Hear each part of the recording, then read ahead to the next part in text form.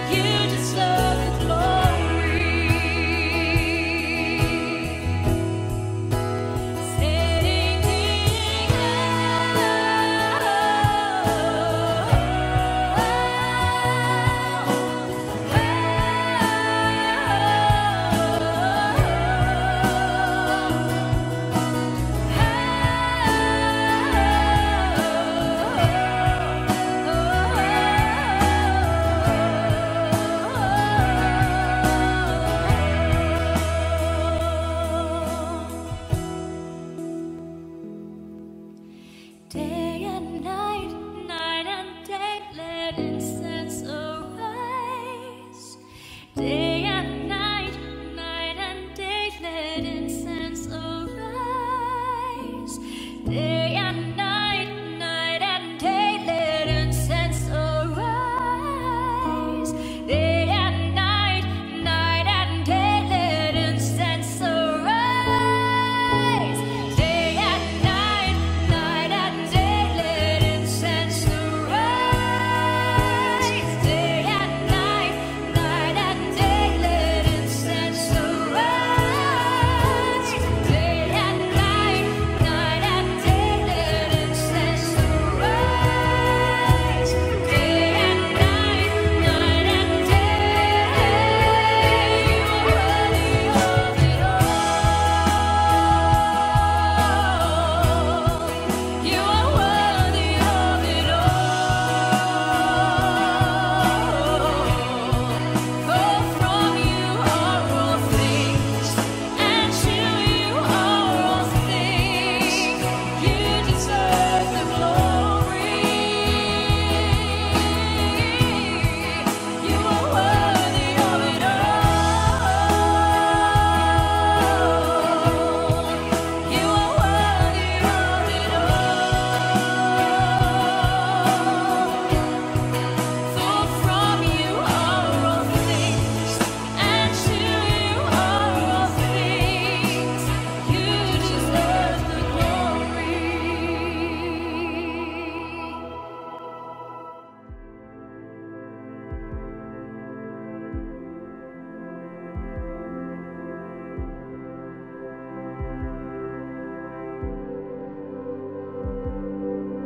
Peace, bring it all to peace. The storm surrounding me, let it break. As your name still, call the sea to still, the raging me to still every wave. As your name, Jesus, Jesus.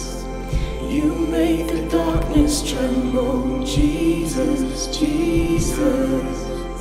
You silence fear, Jesus, Jesus. You make the darkness tremble, Jesus, Jesus. Breathe, call these bones to live, call these lungs to sing once again. I will praise Jesus, Jesus. You make the darkness tremble, Jesus, Jesus. You silence fear, Jesus, Jesus. You make the darkness tremble, Jesus, Jesus. Jesus, Jesus. You make the darkness tremble, Jesus, Jesus. You silence fear, Jesus, Jesus. You make the darkness tremble, Jesus, Jesus. Your name.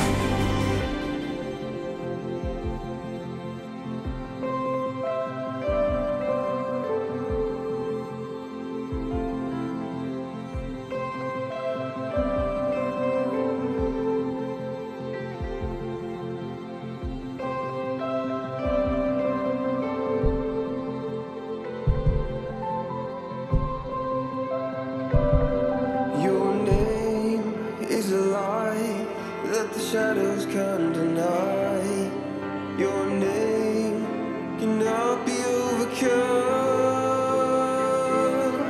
Your name is alive, forever lifted high. Your name cannot be overcome. Your name is a light that the shadows can't deny. Your name cannot be overcome. Your name is a light forever lifted high. Your name cannot be overcome.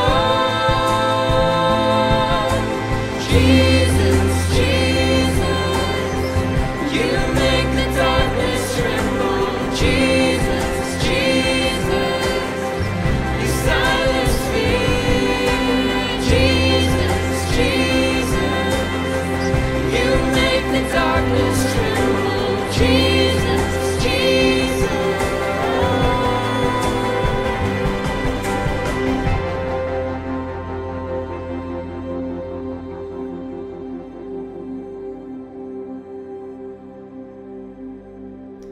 That's great. Wonderful worship, and I'm sure you were singing your hearts out on your sofas or wherever you are.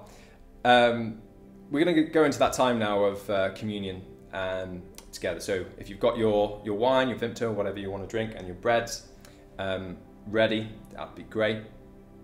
One of my favourite symbols of the communion is that breaking of bread, of coming together as a church, as a family.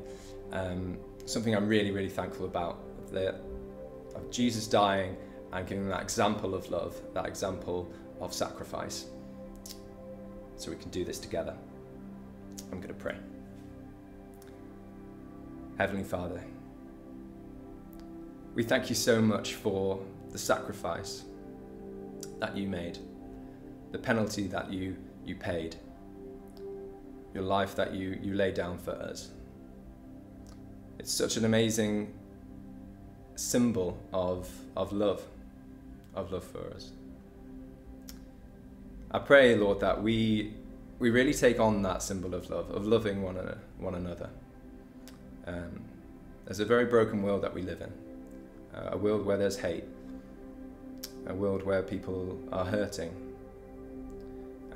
We pray that we take on these challenges of loving one another. We love our neighbour as you loved us. What a symbol of love. Thank you, Lord, for the blood that you spilt for us and your body that was broken for us. I pray, Lord, that we just take on this time of remembering that together and worshipping you as you deserve. Take the bread.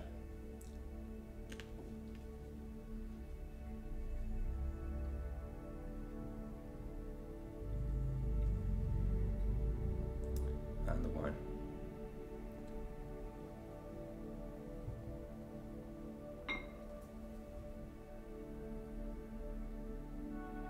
Thank you, Father.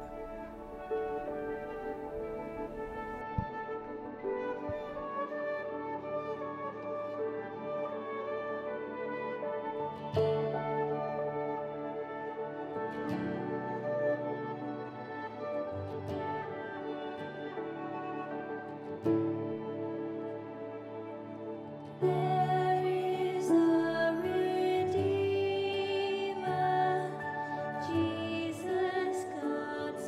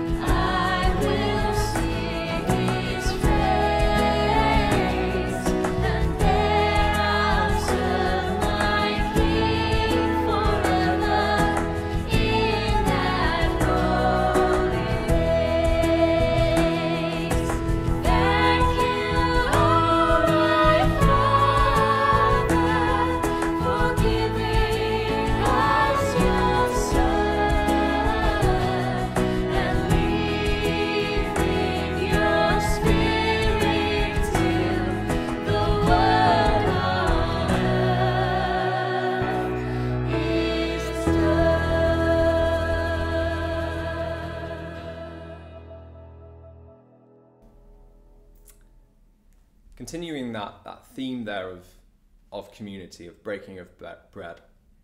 We love the family that is connected with this church. We love the sense of when we are together, and as a family we care for one another and we love one another. And there's a couple of names that we want to lift up to God right now. We want to lift up their names. We believe in a God of miracles. We believe in a God that is miraculous, who can do wonders, and a God that can heal. So we want to pray and lift up these names, David and Maggie, and pray God that would heal you. We pray for Mark. God would step into your world and heal you. We pray for John. Pray that God will lift you up, that God will do those miracles in your life. We believe in that. Pray for Christina, that God will just bring absolute healing to you right now in your living room, that you feel God's touch on you. And we pray for Wayne. Pray that he'll feel peace, that he'll feel God's presence, and healing will come to you, Wayne. We thank God for each and every one of you, and we're so grateful for you. We're now going to take up the offering. Again, a great symbol of community. This church does a lot for the community, and we want to get behind that with our finances in whatever way we can. So the details are going to be up on your screen now.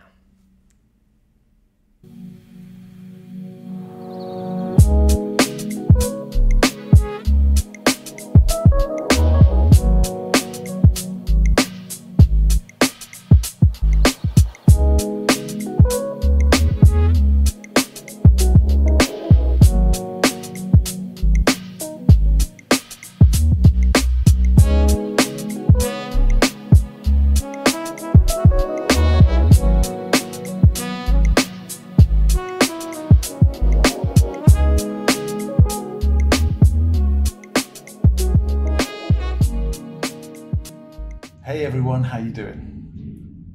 Can we pray together before we turn to God's word?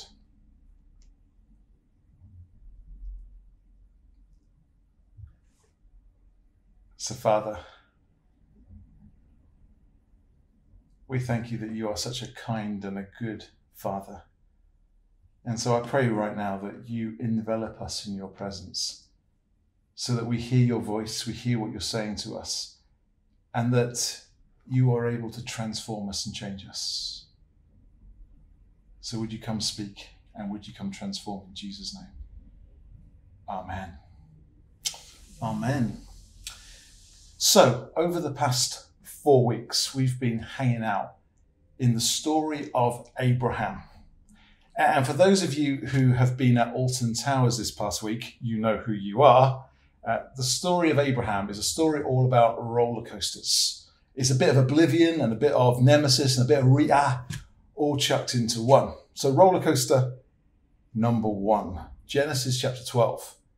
God tells Abraham to go from his country, to go from his people, to go from his father's household, and to go to a new land, a land that God was giving him. And Abraham, he goes just like that.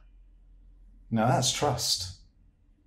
But as soon as he lands in the new land, the land that God's provided to him, he's off because a famine struck and he doesn't trust that God will provide. So what we have is from faith to failure in the blink of an eye.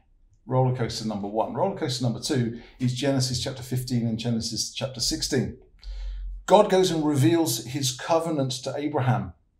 He will become the father of a great nation, and his descendants will be as numerous as the stars. And Abraham dares to believe, just like that. Now that's trust. But as soon as the promise is revealed, he goes and takes control of it. He goes and tries to speed it up by sleeping with Hagar, his servant, and producing a lad who was never ever destined to be his heir. From faith to failure in the blink of an eye. Roller coaster number 2. Roller coaster number 3 is Genesis chapter 17 and 18. So God seals this new covenant with Abraham in the sign of circumcision. And Abraham steps into it just like that. Now that's trust. But as soon as the deal struck, Sarah, that's Abraham's wife, Sarah steps away from it. She's way too old. She's 90, way too old to have a baby. So she steps away from the God who can go perform outrageous miracles. From faith to failure in the blink of an eye.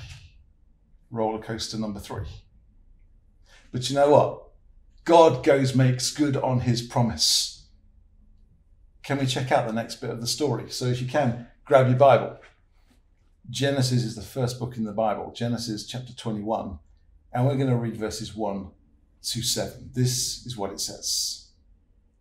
Now the Lord was gracious to Sarah as he said, and the Lord did for Sarah what he promised. Sarah became pregnant and bore a son to Abraham in his old age, at the very time God had promised him. Abraham gave the name Isaac to the son that Sarah bore him. When his son Isaac was 8 days old, Abraham circumcised him as God commanded him. Abraham was 100 years old when his son Isaac was born to him. Sarah said, God has brought me laughter, and everyone who hears about this will laugh with me. And she added, who would have said to Abraham that Sarah would nurse children? Yet I've borne him a son in his old age. Wow. Abraham's 100 years of age, Sarah's 90, but God made a promise, and for God a promise is a promise. Abraham's 100 years old, Sarah's 90, but God made a covenant, and for God a covenant's a covenant. He promised that Abraham would be the father of a great nation, that his descendants would be as numerous as the stars, that his offspring would be greater than all the sand on all the beaches in the whole wide world. And in producing Isaac, he did what he'd said that he'd go do. Wow. Wow story, eh? Which makes the next bit of the story incredibly weird. Can you grab your Bibles again? Here we go. Genesis chapter 22, next chapter. And this time I'm going to read from verses 1 through to verse 19. It says this, sometime later, God tested Abraham. He said to him, Abraham, here I am, he replied. Then God said, take your son, your only son, whom you love, Isaac, and go to the region of Moriah. Sacrifice him there as a burnt offering on a mountain I will show you.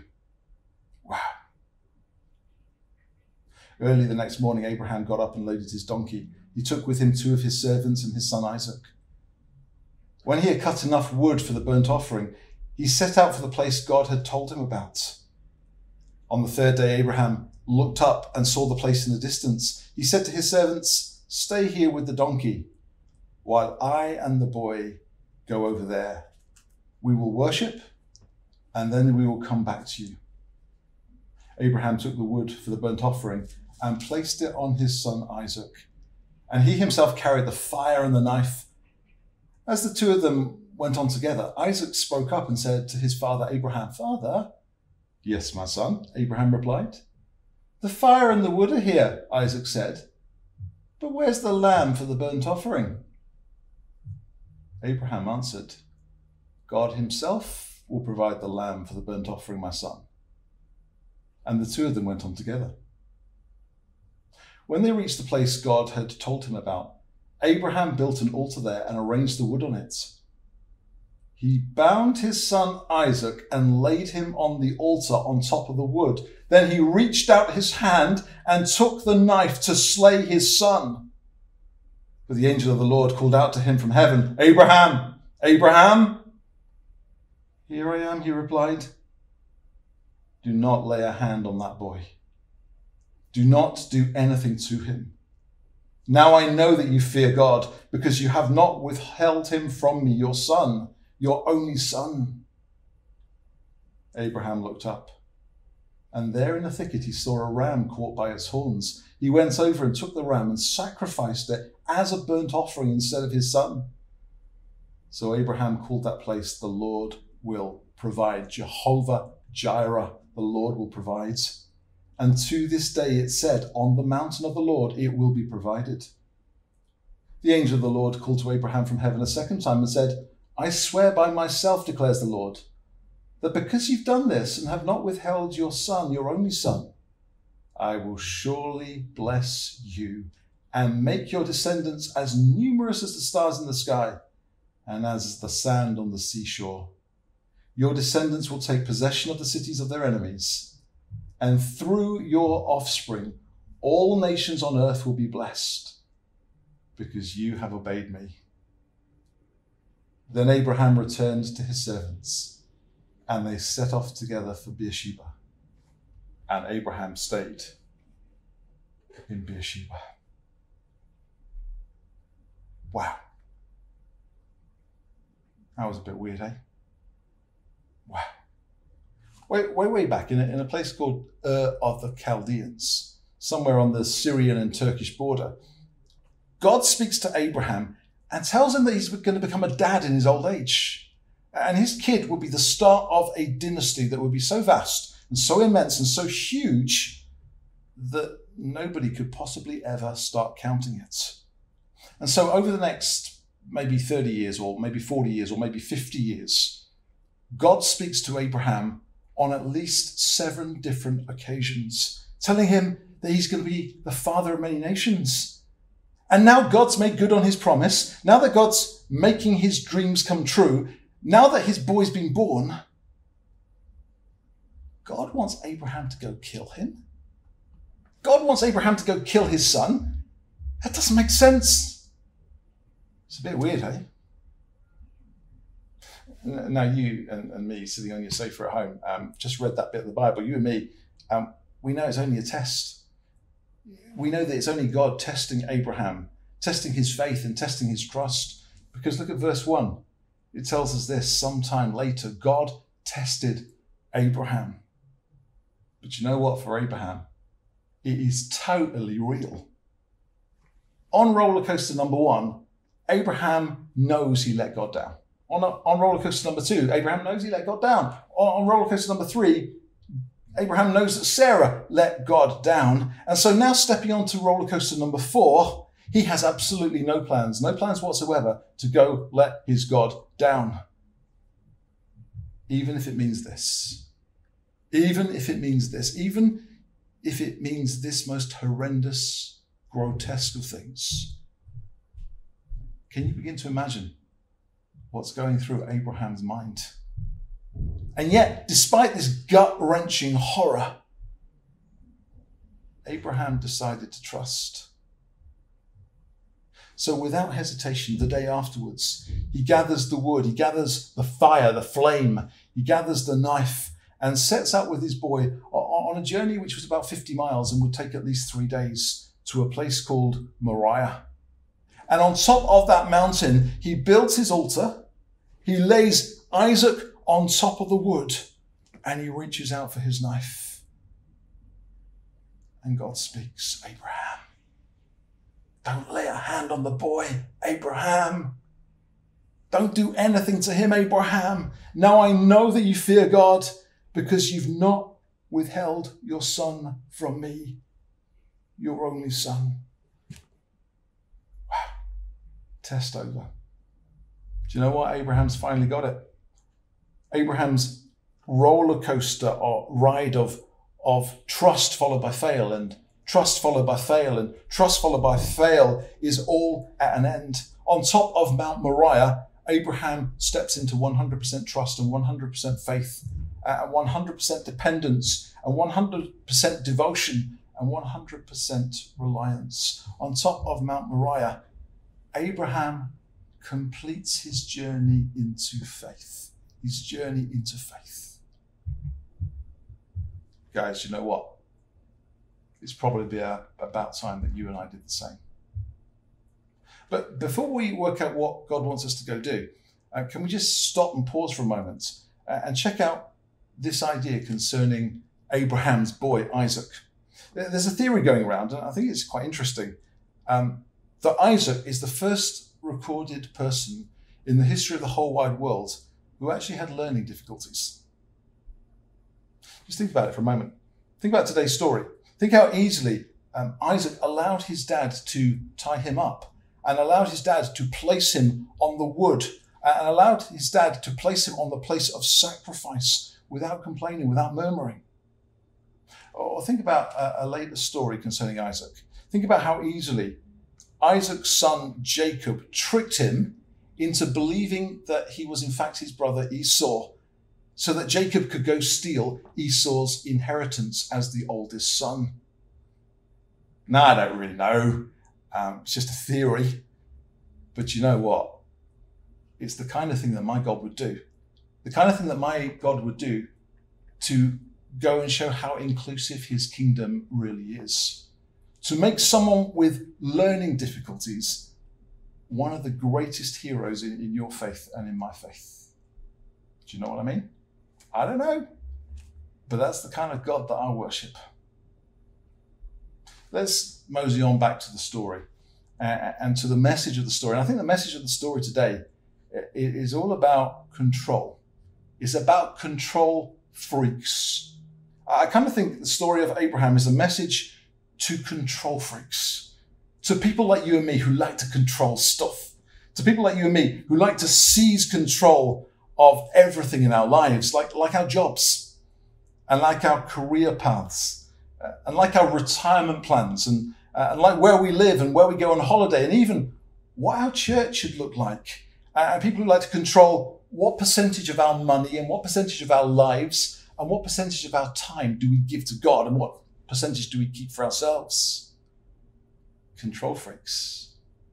I kind of think a whole bunch of us are, if we're totally honest, to some extent, control freaks.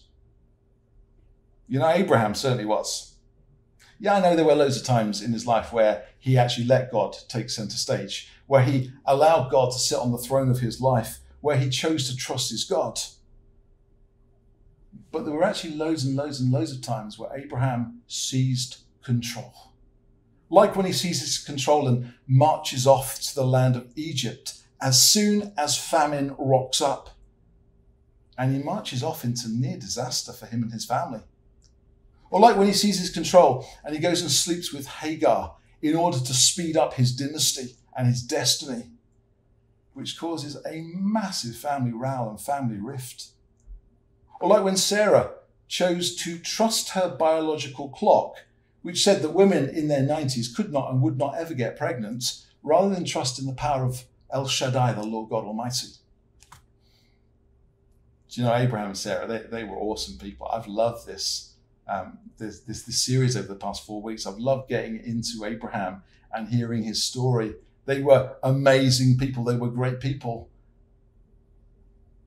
But they were certainly control freaks.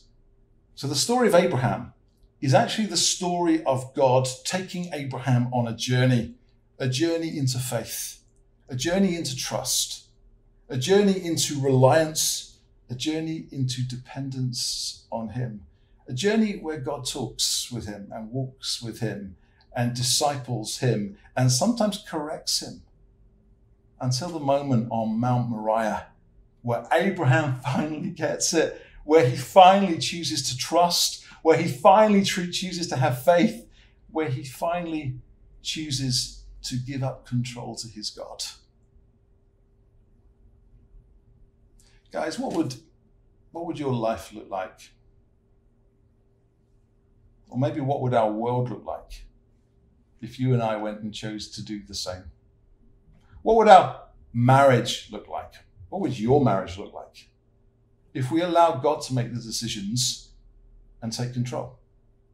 And what would your family life look like if you allowed God to make the decisions and take control? And what would your job look like if you allowed God to make the decisions and take control? What would your career plans and your career dreams and your career hopes and your career aspirations actually look like if you allowed God to make the decisions and take control? What would your time look like? Or what would your finances look like? Or what would this church look like? Or what would your future look like if you allowed God to make the decisions and take control. What would life look like if we stopped being in charge of it? If we actually took ourselves off the throne of our life, if we stopped it all being about me, myself, and I, and actually allowed God to take center stage, what would it look like? What would it look like?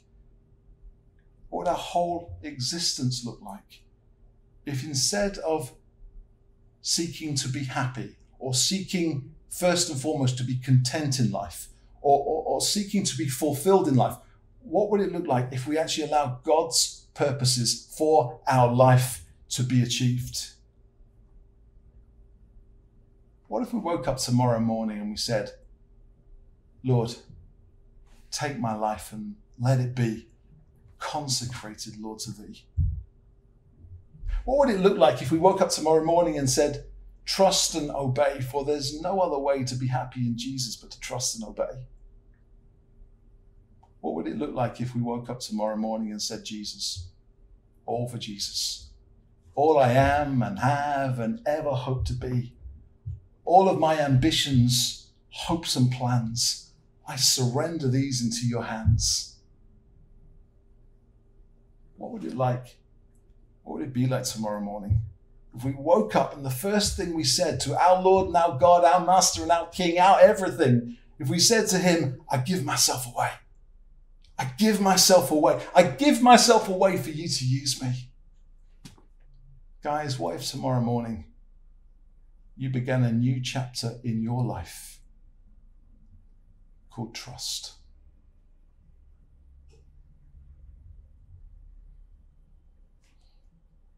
Can we pray together?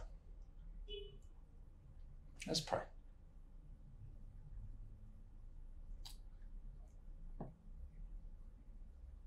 So we've been banging on about this word trust and faith for 4 weeks now. I just wonder whether there are people here this morning on your sofa at home or wherever you are who know that God's speaking. Maybe you're people like me who have trust issues, where we've given ourselves to God, but we've retained about 75% of our character and our life and our money and our home and our dreams and our career. Do you have trust issues? Do you, like me, have trust issues?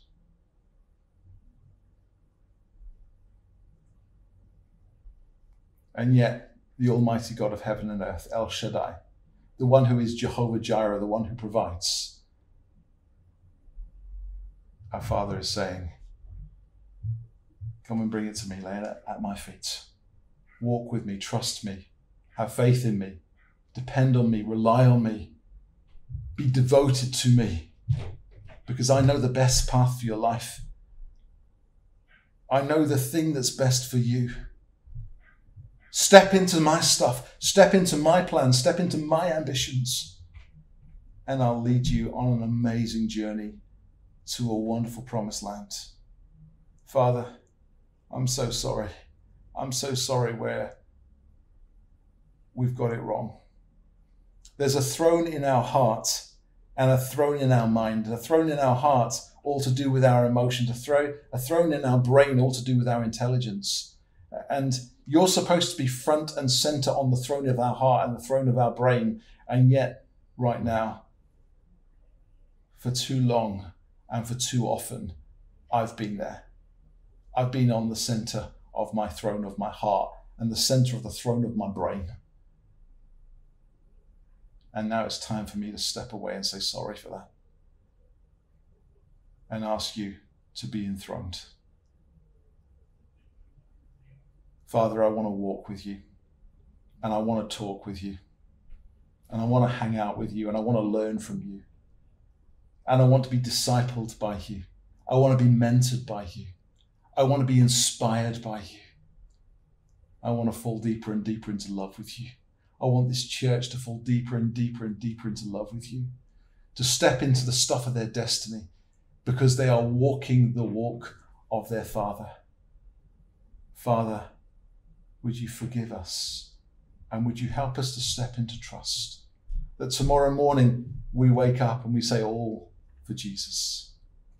All I am and have and ever hope to be, all of my ambitions, all of my hopes, all of my plans, I surrender these into your hands. Father, I suspect that it will only be when we go all in, when we jump in with both feet, where we go 100% trust and 100% faith, where we go 100% you. I think it will only be then that we'll truly understand our identity, we'll truly understand our position, we'll truly understand our role, we'll truly understand the beauty of life.